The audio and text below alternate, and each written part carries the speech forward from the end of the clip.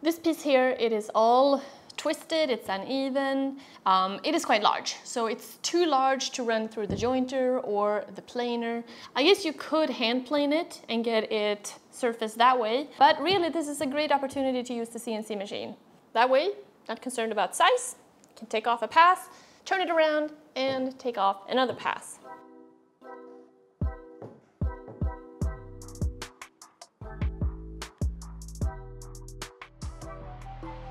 Okay, so first of all, just by looking at this piece, I mean, it's like heartwood, so there's a crack in the middle, and since it is so out of whack, in order to get it flat, it's going to be reduced in size quite a bit.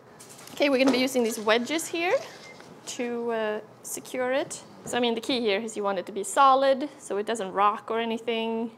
So basically, after getting this sturdy, we're just gonna add a little bit of hot glue. A tiny bit there, a little tiny bit here, like in each corner to keep it stable.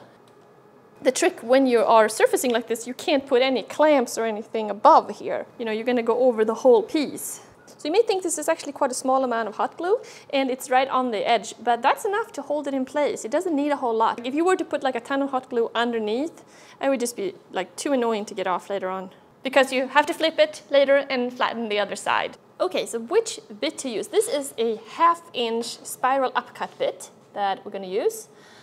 Just for size difference, you can see here, this is a 1/4 inch. And this you can go quite fast with, it produces a nice cut. This to compare with is a 2-inch surfacing bit, and you can see here that there are like little carbide cutters right there. Now the thing with this bit is that it produces a lot of fine dust. It's a different kind of cut. Whereas this bit produces more like shavings, and you can go faster with this one as well. So in my experience, this is a better choice for flattening a piece of wood like this. So found the high point right here at this piece, and this is quite a lot higher than over there. It's about 1 inch or so different, 1.5 inches. Since the difference is so great, you don't want to run the machine in the air over and over again. So we're going to start with cutting just a section here, that's the high point, and then go from there. 6-7 inches by like 6 inches.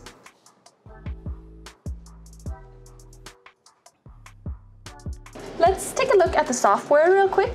I'm using Aspire by Vectric, but the concept should be the same in any program. I consider the high point the origin, so I zero everything out manually at that point, the X, Y, and Z. So I'm starting the cut on the bottom right of the spoil board, and I'm calling that 0, 0, 0. Now, if I want to cut left of that, you're actually going into negative space. So by having the rectangle off the board in the software, I'm telling it to go into negative space, or in this case, left, instead of normally right.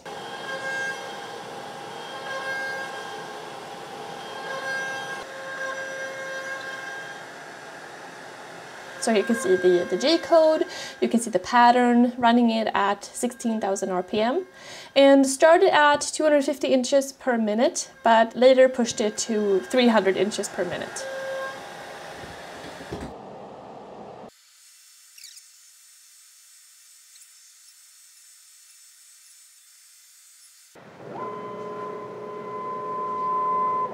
Okay, so this is reading 2.5 inches about.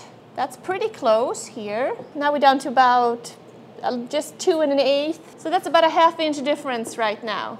So that means that next step here is to do another square and go from there to about the middle. And then we'll move gradually further down. So this was designed to cut a square, but of course we only cut a little rectangle because that was the actual high part.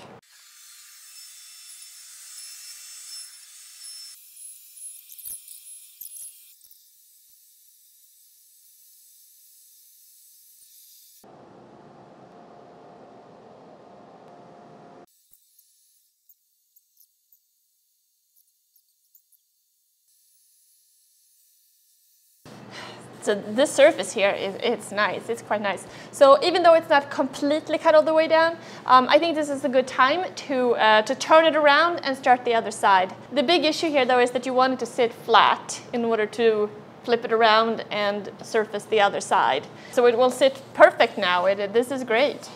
Of course you could try to get everything flat if you really wanted the width, but then you're going to lose a lot more material.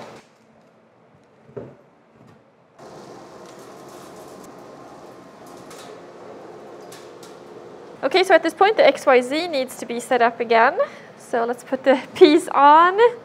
Okay. Oh, look how nice and flat that is. That looks beautiful.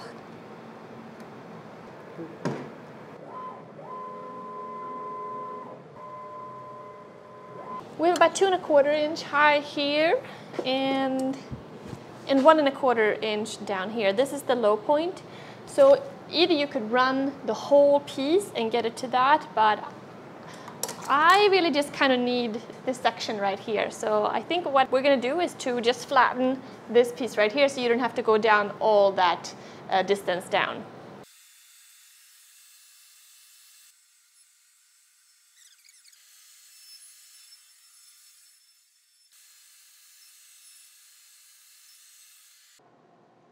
So I think we're going to stop right here because I'm doing this for a project and I need to cut out a couple of different pieces and I want this thickness. I don't want to bring it down any further.